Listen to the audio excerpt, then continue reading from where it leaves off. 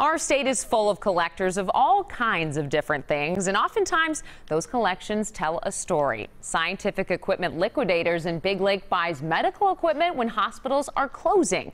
And it's come across things ranging from useful, well, to just plain bizarre. In this week's Finding Minnesota, John Lordson shows us how their medical collection has turned into a history lesson. We have some stress tests here, ventilators, patient monitors up front. When hospitals close their doors for good, blood pressure monitors of different types. These guys perform a surgery of their own. Digital scales, pediatric scales. The scope is the thing to watch now.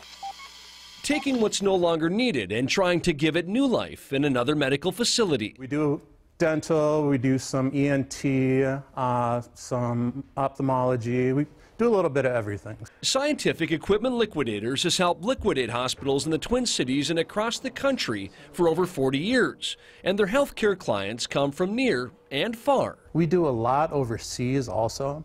We have people coming in from South America or Africa. You know, an old ultrasound that's 15 years old, pretty much obsolete here, but that's the newest technology they have over there. But when you've been doing this for as long as they have, Diseased tonsils, $15 a week. you don't sell everything you take. It would help to know who he is and his prior medical history. This is 10 years worth of patient records, February 24th, 1923 to 33. One line is one patient. When Bob Godar started this business, he never expected to become a medical equipment curator. But that's exactly what happened. With junk comes plenty of gems. Dr. Harris, do you concur? This is an X-ray machine, a very old one, made by the General Electric X-ray Corporation. Doesn't even say GE. A part of the store is now dedicated to history, from the practical to the bizarre, medical relics that date back 100 years or more. That includes an iron lung, once used to help polio patients breathe. This is probably pre-1955. You lived your life in this. When they invented the new respirator, people didn't want to get out of it. People that were like born to it, you know. There are dozens of pieces Bob has every intention of preserving, including a quartz light therapy machine that one doctor used in the 1920s. In the manual, it says it cures acne, alcoholism,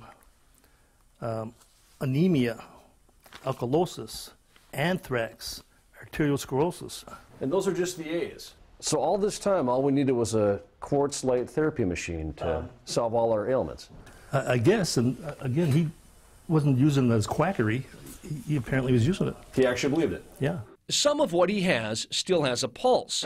He's alive! The collection is sold. It's even made its way onto TV and the big screen. This is a Hollywood connection for you guys as well. A fellow was shooting some kind of Frankenstein movie and he wanted this old operating room light. We do a lot of business with the movie studios.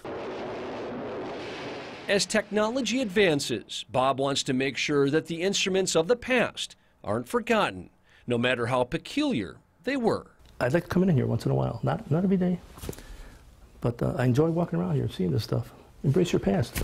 In Big Lake, John Lordson, WCCO 4 News. Bob told John he has found equipment that can be sold and preserved in all 50 states. Know of a person or place John should know about? Send him your Finding Minnesota ideas at WCCO.com/links.